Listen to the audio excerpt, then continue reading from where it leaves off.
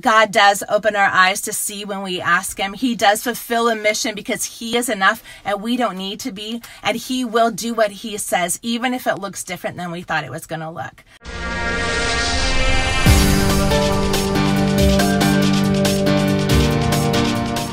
Hey everyone, this is Jen of Ayanetta, and today I just want to talk to you really quick about 3 keys to impacting widows and orphans right where you are.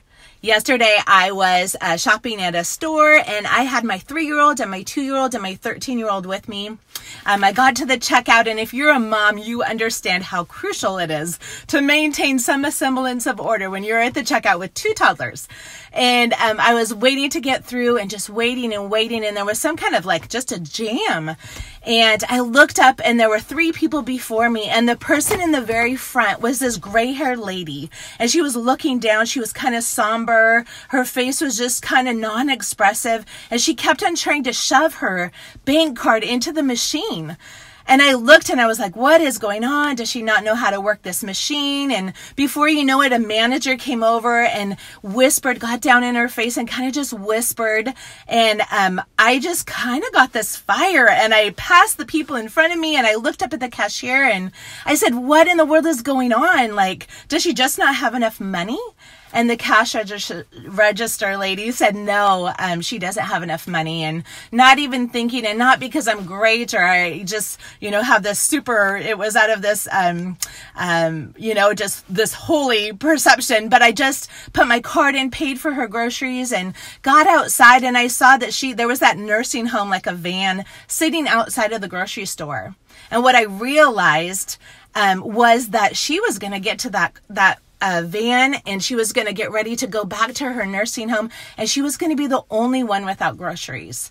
And I realized that there, in that aisle, out of my frustration and my desire to just get my toddlers home and out of that grocery store, God was using my frustration to meet the needs of this lady. And I don't know about you, I love big vision and big ministry.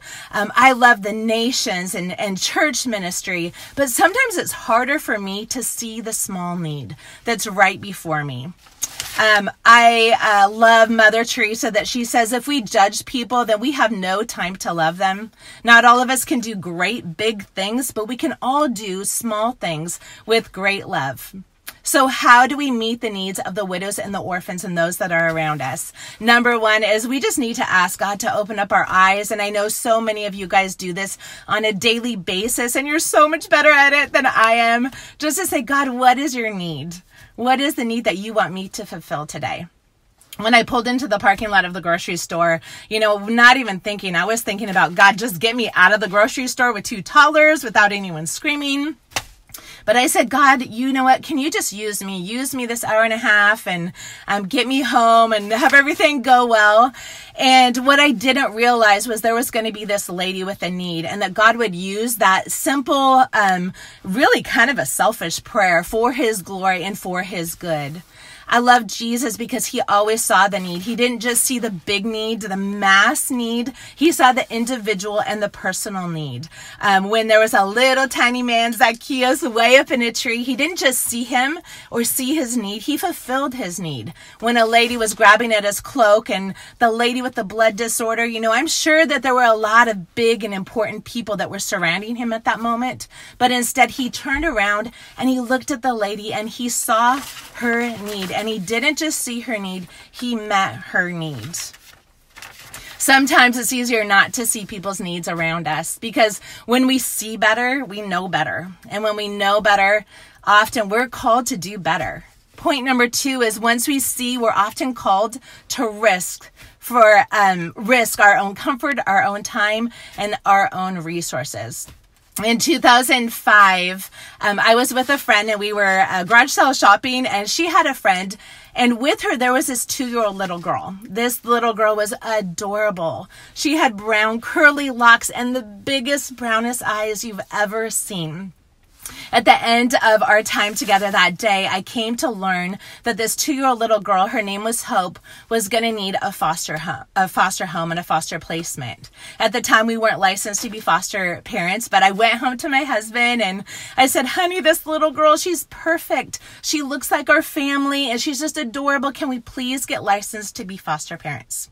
Well, we did. We got licensed then, and it's been 14 years later. We've had a couple dozen kids and we've adopted 4 kids out of care, but it all started because of hope.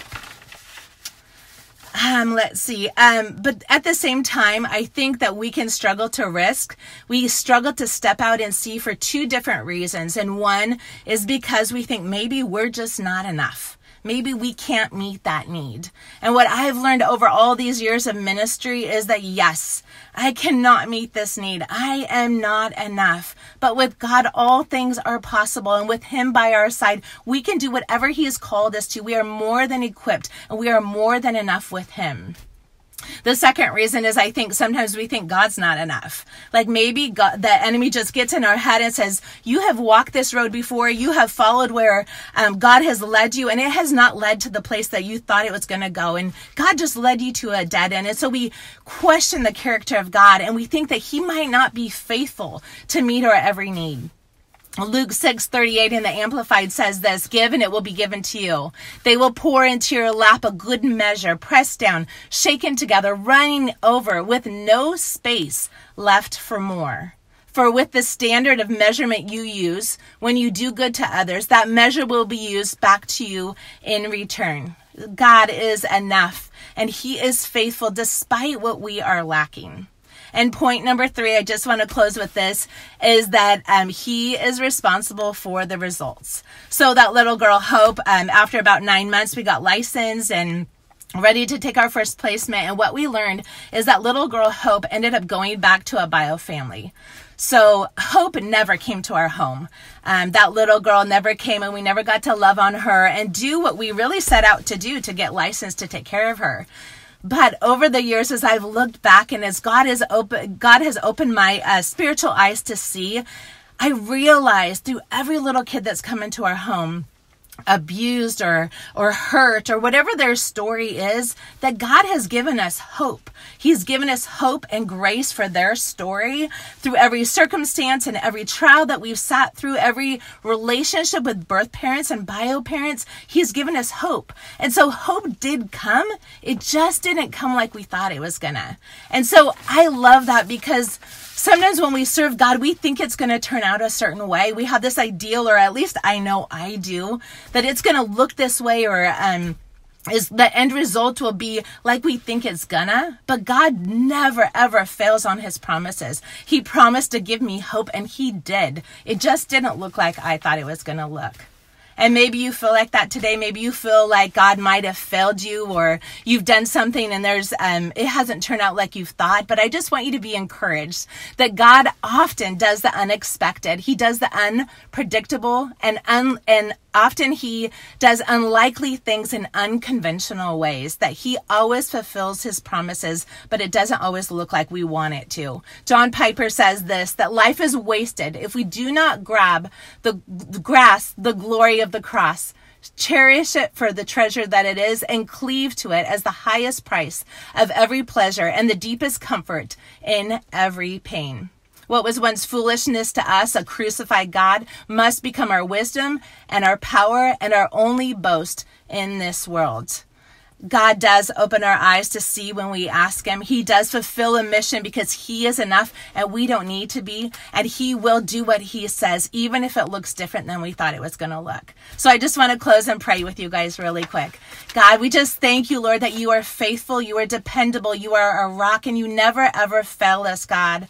Lord, I ask today, Lord, if there are women out there who feel hesitant or scared or fearful to step out in faith, Lord, where You're calling them to, God, I ask that You would just show them the next step, God, that You would give them courage, Lord, that they would seek You in not just the big areas of ministry of their lives, Lord, but even with their children, even in their homes, Lord, even as they go to the grocery store or do what seems like a simple, mundane task, God. I pray that they would feel Your presence and You would open the door to opportunities so that we might be a witness to You, God, and that people might see Your your glory and your goodness in and through us every single day, God. Thank you for your love and for your faithfulness, Lord. We just praise you. We lift you up, Lord, and we just give you glory right now. In Jesus' name we pray. Amen.